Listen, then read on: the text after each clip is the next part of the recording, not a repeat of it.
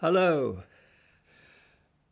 Firstly, may I thank Building Design for all the work you do for us, keeping us informed as architects of all we need to know. It's really appreciated and it's wonderful work.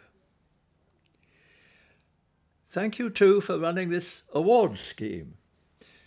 It's very encouraging. Awards are an encouraging idea. They do a lot to help us. Thank you for that. And thank you in particular for the surprise you've given us in awarding us this one. Tonight, I believe it's called the Lifetime Achievements. But really, the lifetime I'm guilty of. But the achievements of those of our team. It's a remarkable, skilled and able and wonderful team of which I'm so proud. And we are enjoying being here with you tonight. Thank you. I get asked what are our principles sometimes, and I was asked to mention a sentence or two tonight about that.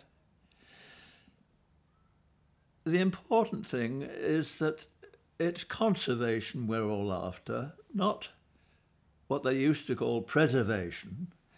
We're no longer pickling things always as they were, because buildings are alive, and meeting buildings is just like meeting people. Buildings are like people.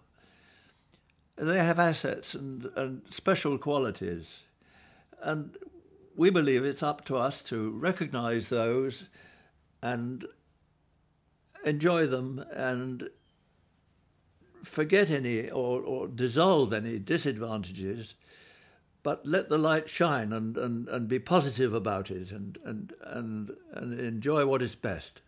In fact, our motto is just that. Bring forth the best. Thank you for this. Thank you from all of us.